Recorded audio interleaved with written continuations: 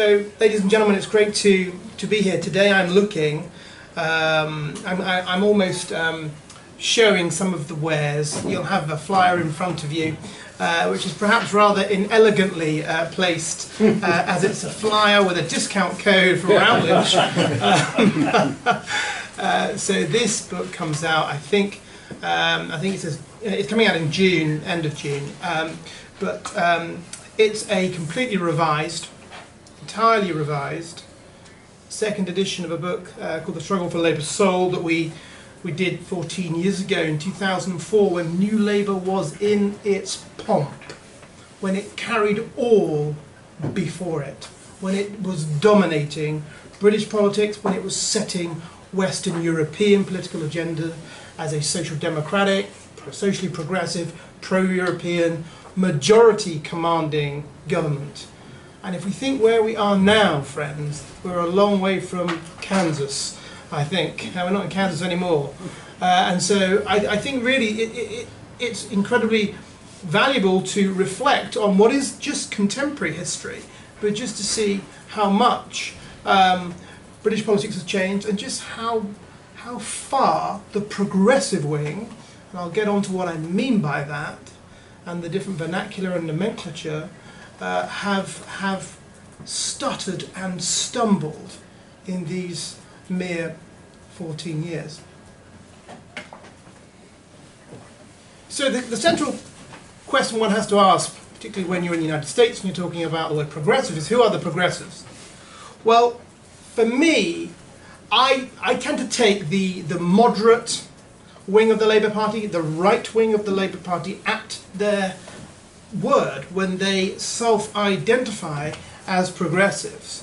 So Tony Blair's administration, Gordon Brown's administration, which is represents the 13 years of New Labour.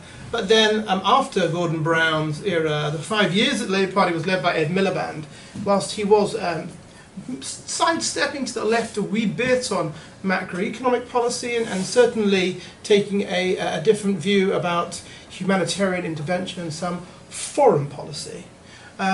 Very much within the family of moderate social democracy, and they themselves today call themselves progressives.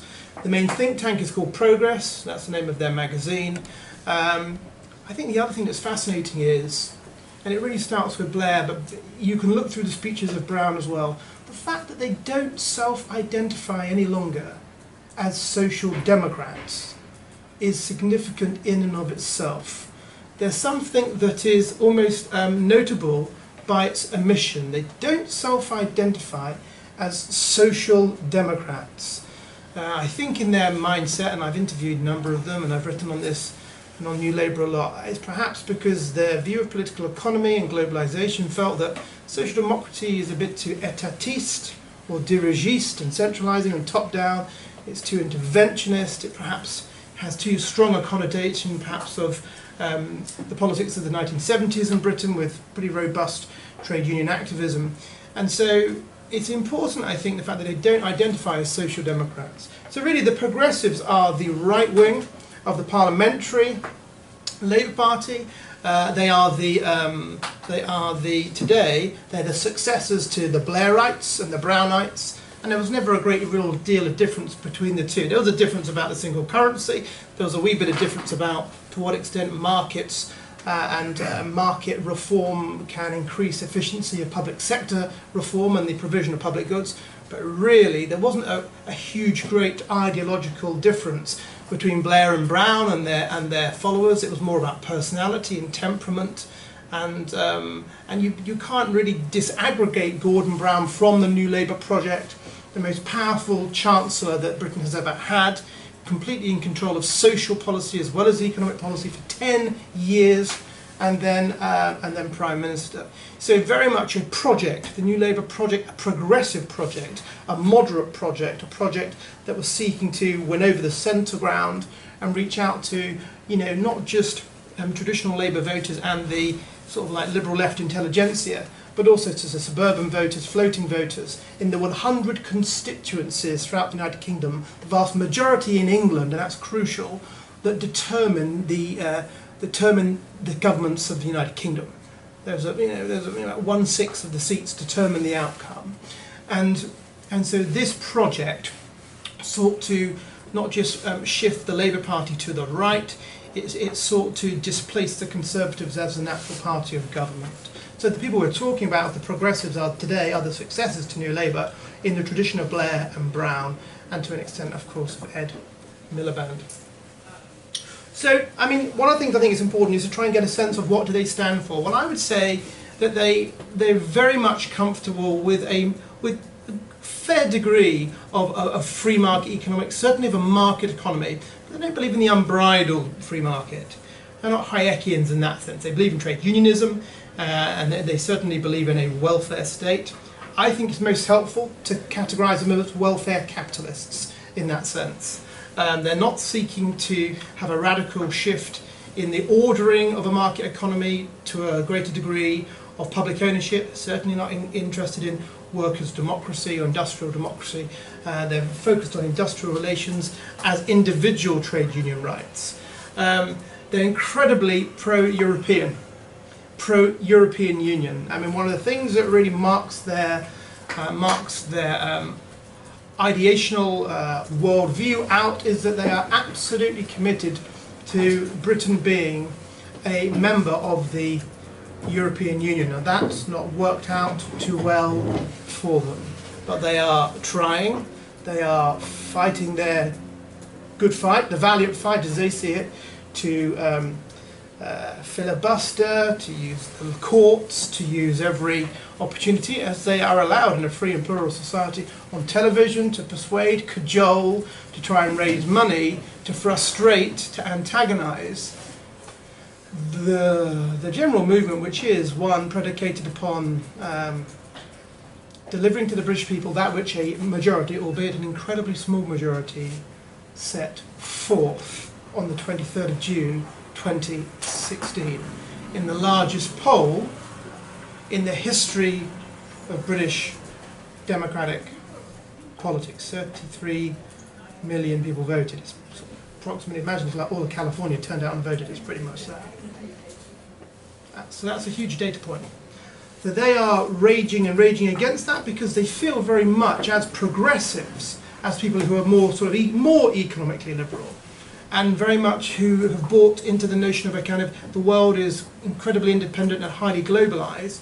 They feel that Britain is not just best placed to secure its economic interests, but actually Britain has to be interdependent within a regional bloc, which is obviously the European Union.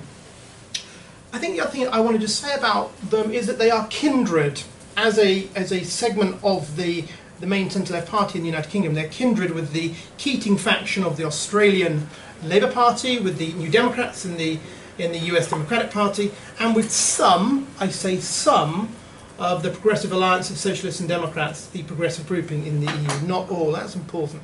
Even some of that grouping are too left-wing and too interventionist, I think, for some of the sort of uber Blairites, I would suggest. So what do they believe? What do these progressives on the centre-left today believe? Well, I think they believe, I think they hold that human nature is pretty positive on balance. They have a more optimistic view, not in a blithe utopian way, but they have a more optimistic view about human nature. They have a more optimistic view about rationality, about what government can achieve, about the problems that actually can be solved. They have a more positive view, optimistic view about social progress. Some would suggest, would paint a picture of history almost like, for those of you that are aware of this, of the Whig interpretation of history. That we are, in the West, getting better and better and better. We are progressing further and further and further with education rates, with technology. We can see the sunlit uplands. We can see the light on the hill, the New Jerusalem, and we are going towards that. I must admit, as a historian of the 20th century, I do not buy that argument for 1 minute. I think human nature can be kind and compassionate, we can learn, we can be enlightened, and we can be devils.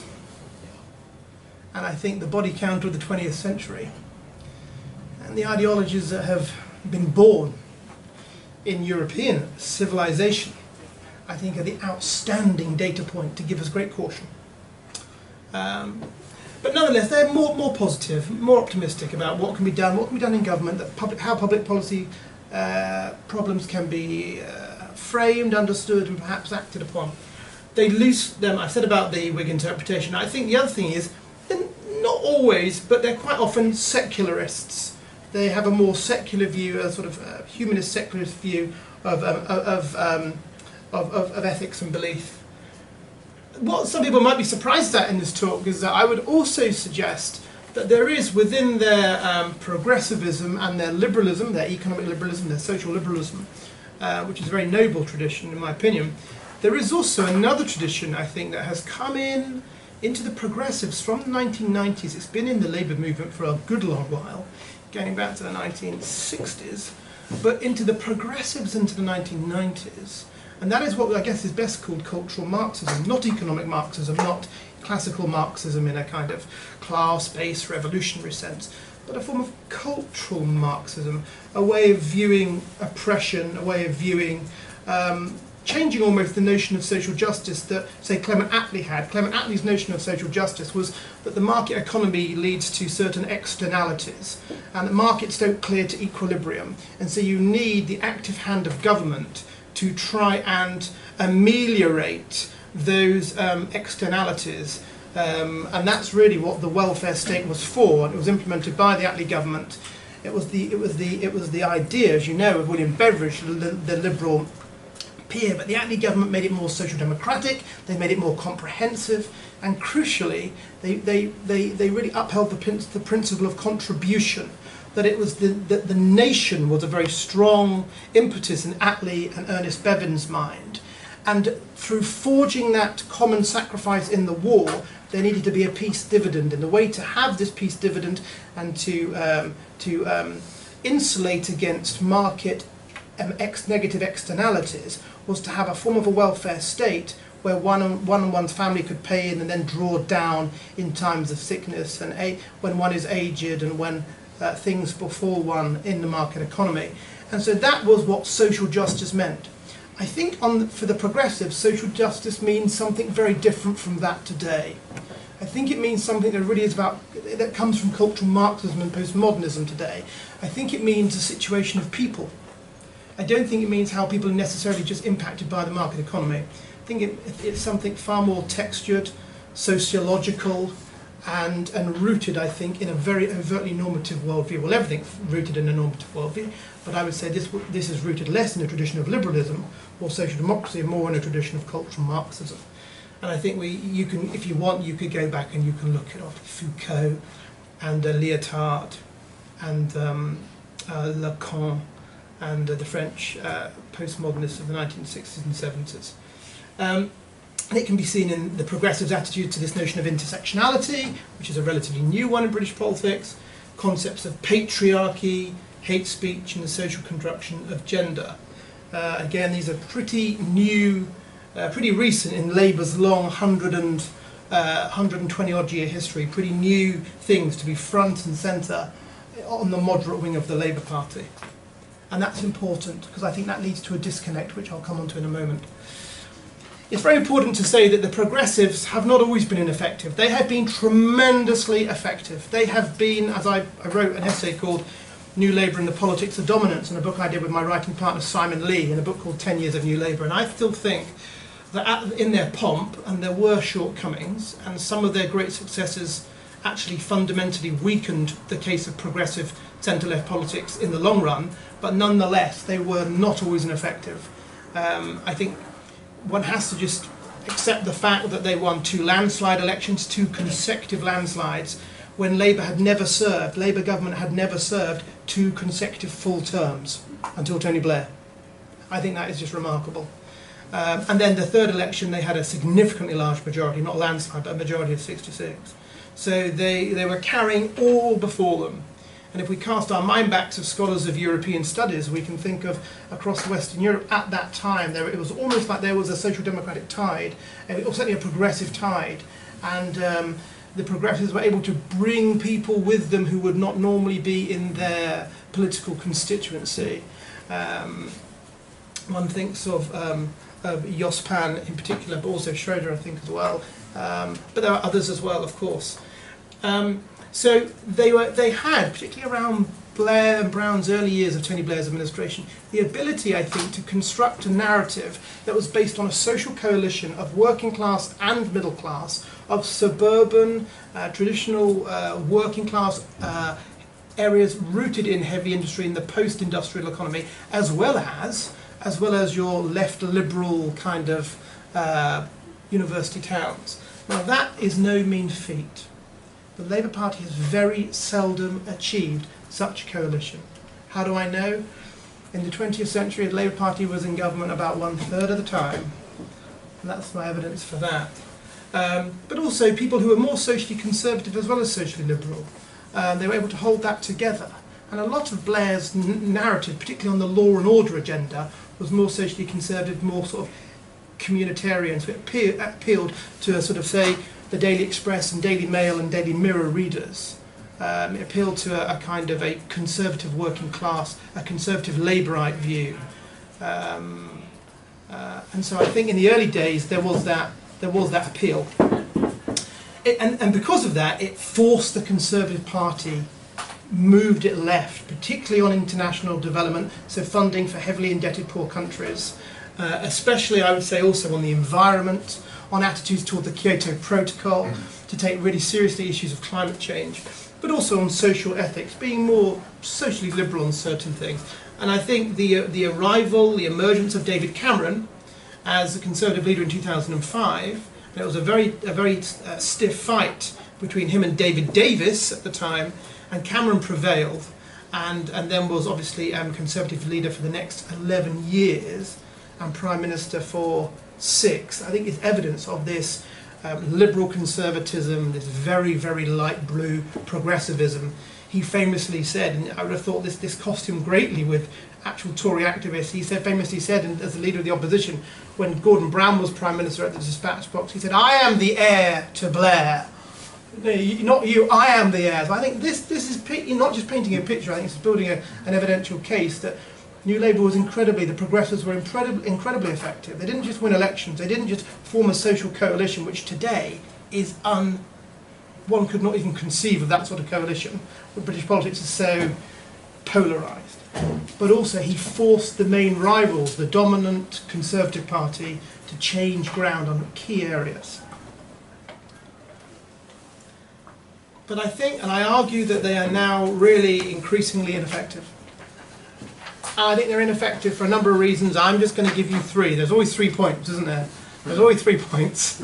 There's a kind of unity about 3, a tri-unity, a trinity. 3 points. The first I've called the values gap. When I've been writing recently in articles but also in essays, I've often just found myself coming back to this notion of the values gap. A gap between the Labour Party elites, the MPs, and Labour Party activists, card-carrying members. A gap between those folk who are the boots on the ground and who are the representatives in councils and in legislatures, because of course we have an asymmetric policy in the United Kingdom. We have a Scottish Parliament, we have a power-sharing executive. Please God that it gets back up and running in Northern Ireland. We have an assembly in Wales, and we also have a London mayoralty, and we have obviously local governments, local councils throughout the United Kingdom and United Kingdom government. So we have Labour representation pretty much throughout, not in Northern Ireland. They have a sister party there, but we have Labour activists and Labour representatives right across the United Kingdom. And the gap is between that unit and people who are not Labour activists but have been and would have one time regarded themselves as Labour inclined voters. So not dues paying members, but who would have been by tradition, by custom, by inclination, by disposition, by family bonds, Labour people. That's the gap. That is the gap. And there's polling to back this up. We'll get to that in a minute. So, and I would say it's because the progressives' worldview has evolved, as our society has evolved in the last 20 odd years, 25 years.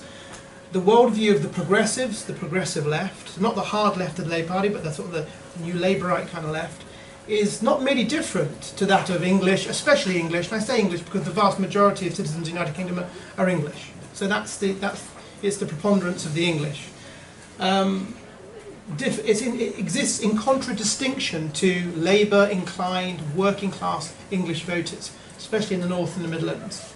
So the worldviews are not just in tension, they exist in contradistinction. You know, there's a huge gap. You could call it the values chasm, but values gap, I think it's got more of a ring to it. And I think this can be understood with with reference to a range of different things. What you might want to call third wave feminism, pro-Europeanism, and by that I mean pro-European unionism, mass migration from the EU member states, especially from 2004 onwards, but also 2007, with the accession countries of the former Soviet Union. Issues of social ethics, so that comes back to these notions of cultural Marxism, intersectionality, and what have you. The Human Rights Act 1998 has been highly controversial, for not in Parliament, not amongst the progressive dining room, dinner party chats, but in traditional working class areas, and you can see people feel that's also taps into people's, I think, annoyance at elites. And then the activism of a non-European Union institution, the European Court of Human Rights. You see this in the headlines about the difficulty Britain has about deporting terrorists and what have you. So I think it seems that there is a disconnect over culture and values. To an extent economics, but far less economics. Culture and values. There's a number of data points. I think a few things are very interesting. One thing I just draw your attention to, that in the 2010 general election, which was a rather dull general election, one of the most memorable moments, I would say, for the Labour Party on the campaign trail was Gordon Brown. He was in Rochdale town in Lancashire, and Gordon Brown happened upon a lifelong Labour voter, a pensioner, grandmother called Mrs. Gillian Duffy. And Mrs. Duffy was wanting to buttonhole, and not in an impolite way, the Prime Minister of the United Kingdom of Great Britain and Northern Ireland, just to say that she felt that the preponderance of Eastern European migrants had been a bad thing for youths on her housing estate, for young folk, especially young men in Rochdale. So this mass migration, mass white migration from Eastern Europe had been an issue for these folks. It wasn't an issue of skin colour, it was an issue of numbers and impact. And Brown gave a kind of standard answer to it, and it was kind of, that was it. He got back in his car and it whizzed off, but his lapel mic was still on. And one of his aides asked him about his interlocutor, about the exchange, and he said, oh, it was just some bigoted woman.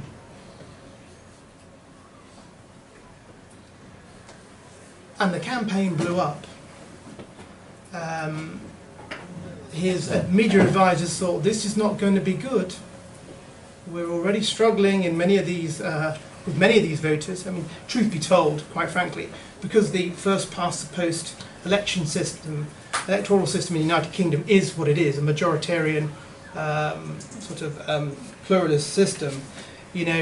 Labour hangs on to most of these seats anyway, but huge amounts of people were starting to consider the UKIP, the United Kingdom Independence Party. Some of them were thinking about voting Tory, although less so, with David Cameron being perceived as quite metropolitan and quite liberal.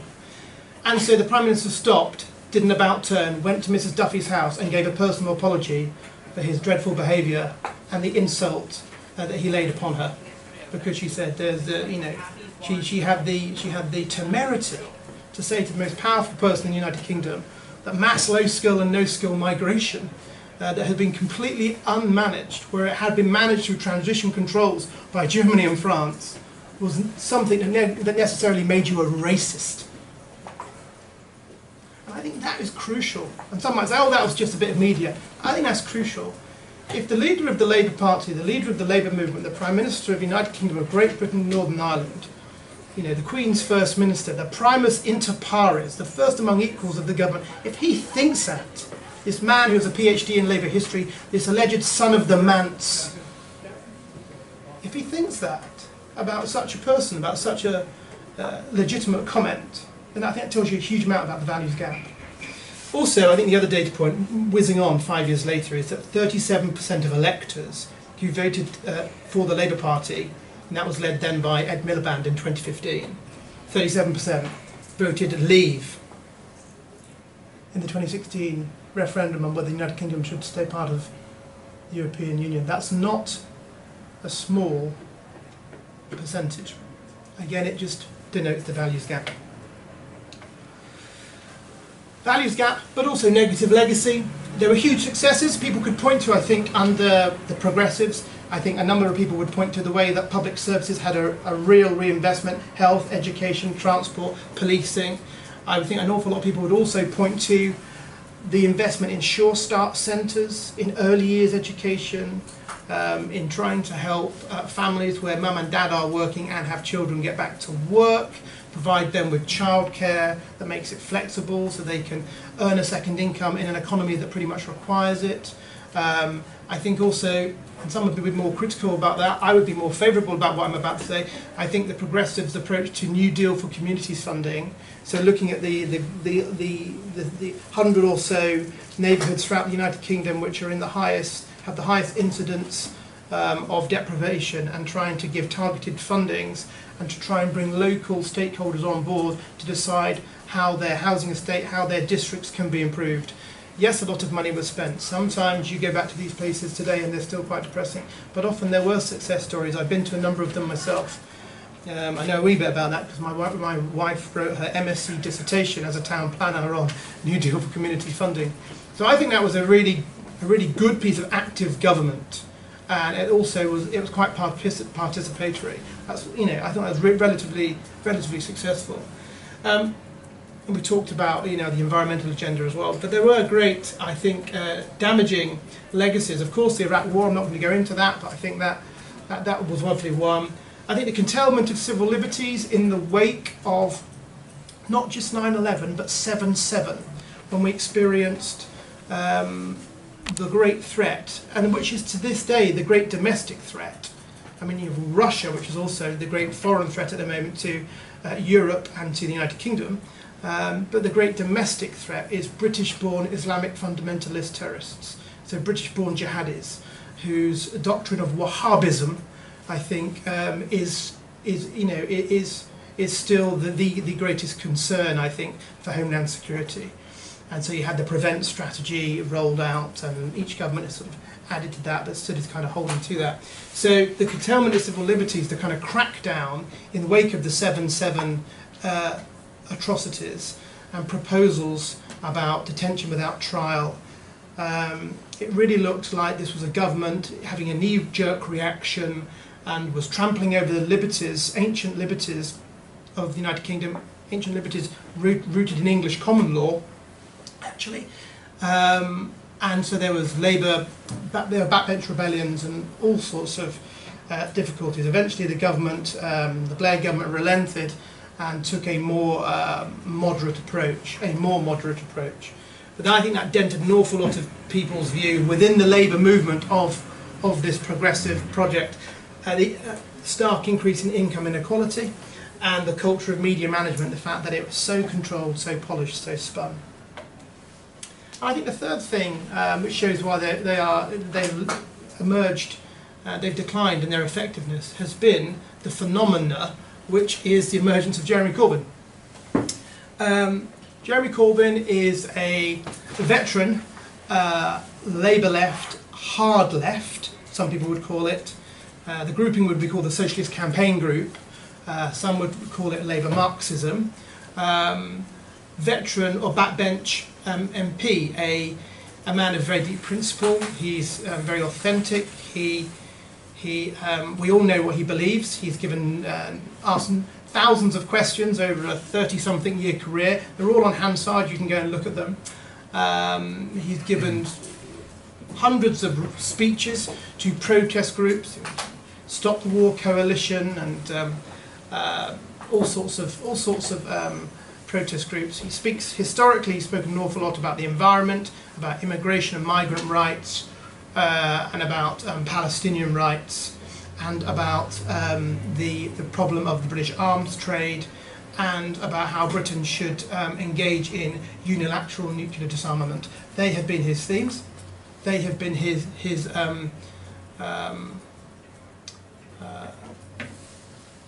areas of expertise. They have been the issues that he's cared most about, I think would be a reasonable thing to say. And this man was elected leader in 2015, and he only just got his nomination in a few minutes before the end of the deadline in 2015, and actually some progressives, some moderates, voted for him because they wanted to broaden the debate, and they wanted to, they thought, didn't just want 3 progressives on the panel, so they opened the door in terms of the rules. He just about had enough people, because the Labour left was so small anyway, he wouldn't have had enough nominations if just his own faction voted for him, so actually some progressives voted for him. And then he undertook a fantastic, energetic, fresh, different campaign, and secured 6% of the vote, with over 250,000 votes cast for his candidacy, out of a total of 422,000. And with that, he garnered 50% of party members as an electoral college, 50% of party members, 58% of affiliated organisations, okay, and 84% of this new group of registered supporters. It was a new grouping. As Miliband left, he ushered in this new grouping where you could join for £3 for the price of a latte, and you could vote. That was a mechanism very much that appealed to young people who didn't have to spend £25 or £20 and make a commitment to go along to incredibly exciting Labour Party branch meetings on a monthly basis and talk about composite motions. But it was a very low barrier to entry. One could pay £3, £3 and then vote. I actually had some students who were UKIP students and Conservative students who paid £3 and voted for Jeremy Corbyn. I'm not joking. I'm sure there was a fair bit of that. But he would have won anyway. His campaign was incredibly focused. It was energetic, and it was unspun. And it wasn't media managed in that same sense in the early days. It's very media managed now. But in the early days, it wasn't. And I think he really fired up an awful lot of young people. And he had a very clear message of jobs, of housing, and free higher education. So it was an anti-austerity message. It was a message of actually a more activist government, activist economy, activist political economy, beg pardon. And yeah, I think that was, for many people within the Labour movement, a tonic to what had been before, with the moderation and the kind of the technocracy of the Blair and the Brown, and to a lesser extent the Miliband years. And as of summer 2017, the Labour Party has, according to a House of Commons Library briefing note, 550,000 members. It's the largest party in Western Europe. That's the Corbyn effect, completely. Largest party or largest socialist party? Largest party. And are you just counting in those also the 3-pounders? Yes. Okay. Mm-hmm. Yeah. Well, the House of Commons Library is not me. Okay. But yeah, I think that's as reliable as you can get when you have statistics that are changing. I mean, it's like, what's that? We're talking about 9 months from when it was done. But yeah, and part of the accounting process, I believe, is that the Labour Party is asked. So these researchers from the House of Commons Library haven't actually probably been given access to Labour Party databases, but it's the figure we're working with. I think it's probably right, actually. I'd heard higher figures, much higher figures, but I think there is an issue about to what extent a huge amount of these young people actually have gone to branch meetings. But I think what an awful lot of young people have done, and not just young people, a lot of people who've left the Labour Party during the progressive years, over Iraq, over the curtailment of civil liberties, over widespread income inequality, they've rejoined, actually. And I think they've actually turned up to lots of protest rallies. And his oratory is less about Gordon Brown. Brown would be a very policy strong kind of orator, and it would be here's the problem, here's the solution. And I think what Corbyn has used is very much a protest speech patter, which is in a very long tradition of the Labour left, to address the big group and to sort of like to play to the sense of hope and things can change and idealism. And I think he's been incredibly successful at that. So I've listed in the last few slides, the issue of the ineffectiveness and the explanations to why. So what's the state of play? Well, Labour's National Executive Committee is dominated by the Corbynites, sometimes they're called the Corbynistas, the hard left. They're dominated by that now. And that's really important, that's its main coordinating committee.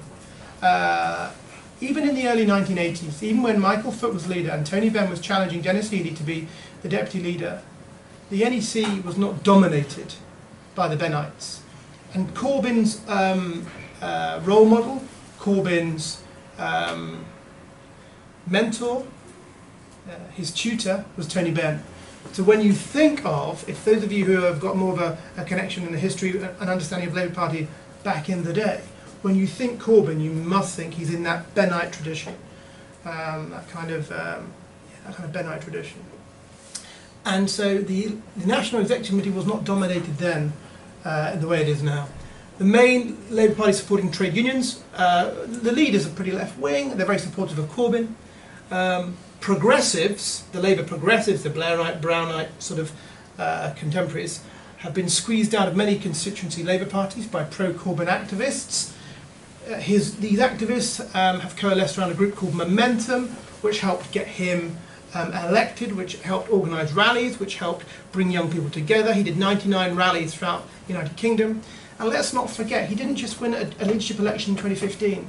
He was also challenged by a progressive, a Welshman called Owen Smith, and Corbyn beat him and took him on the year later. So Jeremy Corbyn is incredibly legitimate, incredibly secure, incredibly rooted in a growing a mass membership Labour Party, bringing back some left-wingers who've been completely turned off politics by the moderation of the progressives and the Blair and Brown years, and also firing up lots of young people. But I would probably also say that there's some other folk who've come back still. There's some people who've come back further still. There's a small group, I wouldn't say a huge amount, but probably several thousand of hard radicals who've come back from groups like Tusk and socialist workers' parties and things like this. One or two incredibly high-profile people who've actually gone straight into Momentum. But they're pretty small. But then you don't have to have a large amount of people. New Labour was incredibly small when it started. You just need people who are talented and dedicated. You need diehards, right? You need diehards. So he's really consolidated his influence. The Labour Party is, to all intents and purposes, a Corbynite party, apart from the fact, ladies and gentlemen, friends, apart from the fact that still a majority of MPs, Labour MPs, a majority of the parliamentary Labour Party in Westminster are progressives. And that is curious, because one of the things that has been mooted, and it's going around time and time again, is this issue of mandatory reselection in the run-up to the general election. It's almost like a test of faith when someone would ask, what is the shibboleth? You know, what is the show us and prove to us that you are a true believer. And that is obviously giving many progressives, to use a very old-fashioned word, the collywobbles. But we shall see. I thought maybe 2 years ago this was very unlikely. Now that the NEC is controlled pretty much, and consolidation with key funding labour unions, I could potentially see it. So I think the Corbynites have now established and consolidated their control. And I think the progressive MPs and the progressive activists struggle institutionally, struggle structurally, and struggle at a level of message to actually set out what they are for, when what they are for is actually really unappealing for an awful lot of Labour-inclined voters. And an awful lot of Labour activists think that it's time for a more left-wing, a more radical socialism. Thank you very much indeed.